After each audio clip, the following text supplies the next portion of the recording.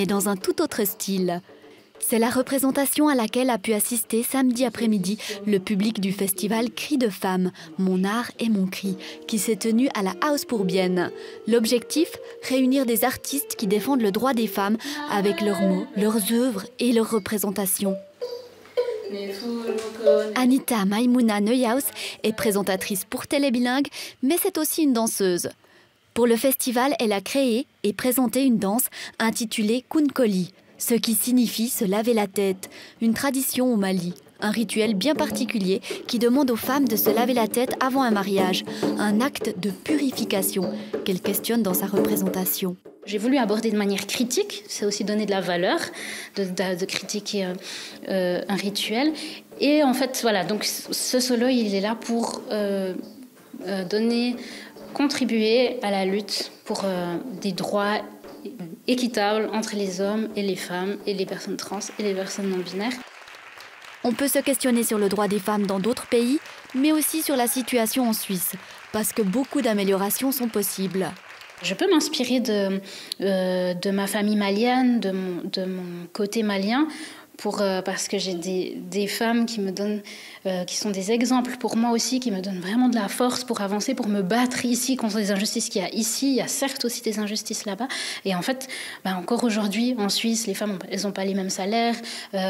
Si elles accouchent, elles doivent retourner travailler très rapidement. J'aimerais bien juste, pas forcément danser pour lutter. Mais voilà, on en est encore là aujourd'hui. Le festival Cri des Femmes est organisé pour la 14e fois dans le monde entier, dans plus de 37 pays. Mais c'est la première année qu'il est organisé en Suisse. 100 personnes se sont rendues à la House pour Bienne. Pour l'auteur et co-organisatrice de l'événement, c'est un succès. Pour une première fois, c'est au-delà de nos espérances, de toute façon. C'est extra, c'est génial, génial. Au départ, elles sont 4 à s'être lancées dans l'organisation de cet événement. Mais par la suite, une quinzaine d'artistes ont rejoint le mouvement. Tous sont venus, on va dire assez spontanément, parce que tous étaient concernés par la cause des femmes. Et c'est ça qui est extraordinaire et qui a fait la force de cette équipe, parce que ça a été beaucoup de travail, de préparation. Mais en fait, c'est ces femmes qui souffrent, qui nous ont donné la force de faire ce festival. Je sentais son sexe dur, la force et la violence de son désir. Yolande Favre, également auteure, a aussi participé et présenté 2 textes qui parlent d'agression à l'encontre des femmes et de liberté. La liberté, c'est quelque chose de vital pour elle.